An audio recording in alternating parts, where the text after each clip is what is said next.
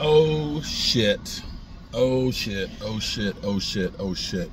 What's up, good people? Mark Holmes here, and as always, I want to say thank you all for watching, commenting, subscribing, and being part of the Jobu Sports Report. Without you guys, as well as you ladies, you know that this literally does not work. Just have some breaking news that just happened just a few moments ago. Travon Diggs left the field, knee injury, going to have an MRI. Dak Prescott was asked about it. He said, prayers up for my brother, but it's too early to speculate on how bad the injury may be. Oh my glob. Yeah, so we don't know anything at the moment other than Diggs left practice. Don't know if it was on his own cart or anything like that. It's still early reports. I will say this much. The Cowboys, you get a hangnail, you're getting an MRI.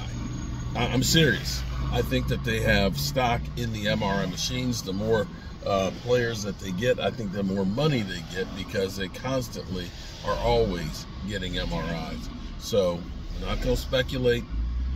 We're going to hope for the best. We're going to hope for the best, that maybe he's just got a little tweak in it, a little minor sprain or something like that, something that won't keep him out for long. But this is where you look and say, thank God that we ended up getting Stephon Gilmore. And the good thing is, at least this week, we've got the Cardinals.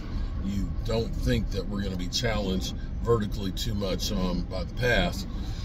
But if it is that Diggs is lost for any length of time, this is where the pass rush is going to become that much more important. And definitely next man up. You will definitely be following along with this. Definitely be following along with it. And hope for the best. Man, that's a serious throw right there. Good grief. All right, good people. I'm on my way back to Home Depot to take this sander back and get back over here and see if we can get this floor varnished tonight. Man, got to be more careful. All right, good people. Peace.